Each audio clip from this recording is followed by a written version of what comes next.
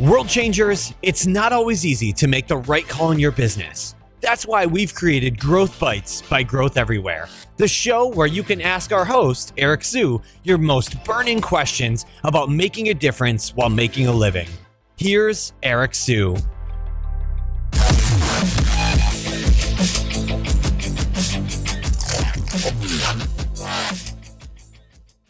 Okay, so I'm going to tell you about 2 tools that can help you find your competitors' advertising or display ads quickly.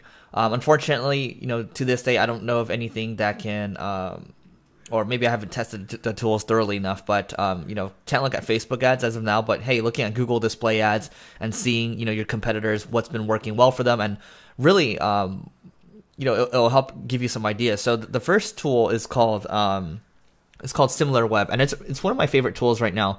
Not only will it help you find display ads, but it'll find similar websites, hence the name SimilarWeb, to your competitors. It'll find, traffic it'll give you a traffic breakdown in terms of, how much traffic are they getting from search, display, whatever it is exactly. A traffic estimate, which is probably off more often than not.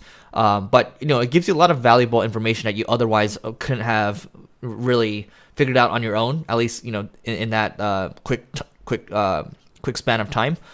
So SimilarWeb's a great one. Another one is called MixRank, and it's great for finding doing more of the competitive analysis portion. SimilarWeb has a little more has some more features to it. Actually, I changed my mind. Instead of 2, there's actually 3. There's also another tool called What Runs Where, and this will all be in the show notes. But What Runs Where is basically what it says. It's going to help you find what runs where. So check out these 3 tools if you're looking for some ideas, and really, you're really looking for the ads that have ran for a long time and are still running today, because that tells you that ad is successful. And maybe your competitor isn't doing anything. Maybe somebody else in a somewhat similar vertical is doing something.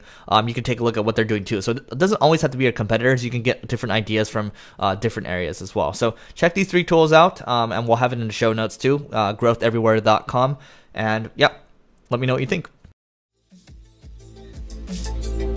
This episode is done, but you'll never stop. Visit growtheverywhere.com for more incredible resources and to get your question answered on the next episode of Growth Bites by Growth Everywhere.